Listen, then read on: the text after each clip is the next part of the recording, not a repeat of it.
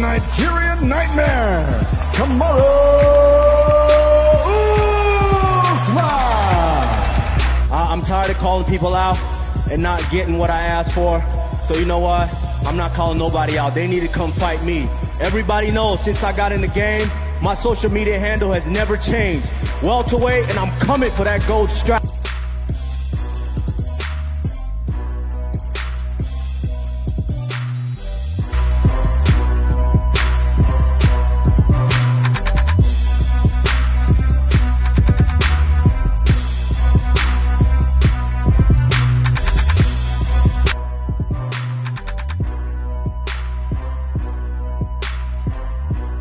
Aaron Woodley on the desk tonight. Any message for him? Hey, champ. You know my social media hasn't changed since I got in the game 5 years ago. Welterweight, and I'm coming for that gold strap. And with that performance, even with some handicaps, no one can deny that I'm definitely top 5 right now in the division. All right. Oh, no. Tyron, the eye roll. My bad. Are we live? Yeah. You know what, Kamaru Usman, congratulations, #1. Never want to take the credit. Damian Maia is a tough opponent. Me as a champion, I'm always welcoming any challenger. Just make it to that point. I'll be on the other side of the octagon. I did see a couple things. If you do against me, you might end up waking up with the smelling salt. But hey, hats off to you. The fight that Dana really wanted to, I believe Dana really wanted to test me to see if I had all the tools. And I proved it. I'm good everywhere. I can defend the takedowns. I can get a guy down if I want them. I can keep it standing and strike. I can do it all. You know, this was the hardest fight in the division. I believe Tyron Woodley's an easier fight than this fight. And those other two bums that are fighting for the interim title, they're easier fights. I've called those guys out. All you heard was crickets. Let's be honest. Nobody in my division wants to fight me, because I'm the hardest fight for anybody.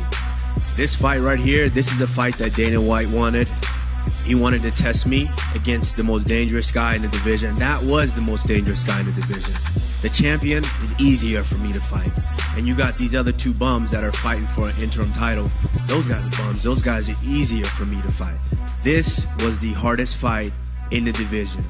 And Dana wanted the fight. He got the fight. Now, it's time to fight.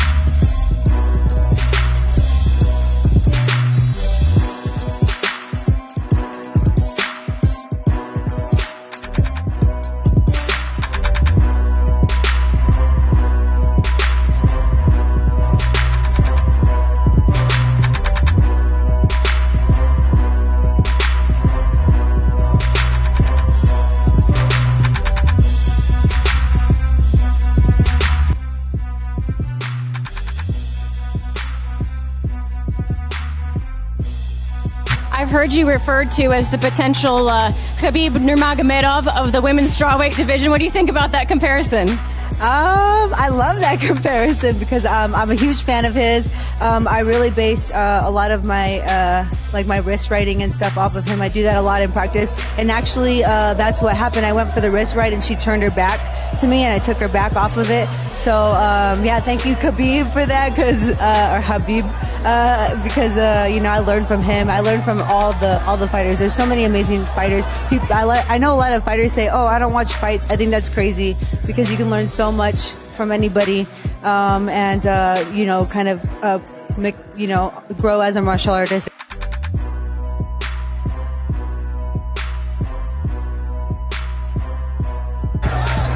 Cannonier staying busy, drops him, and Mark Goddard calls.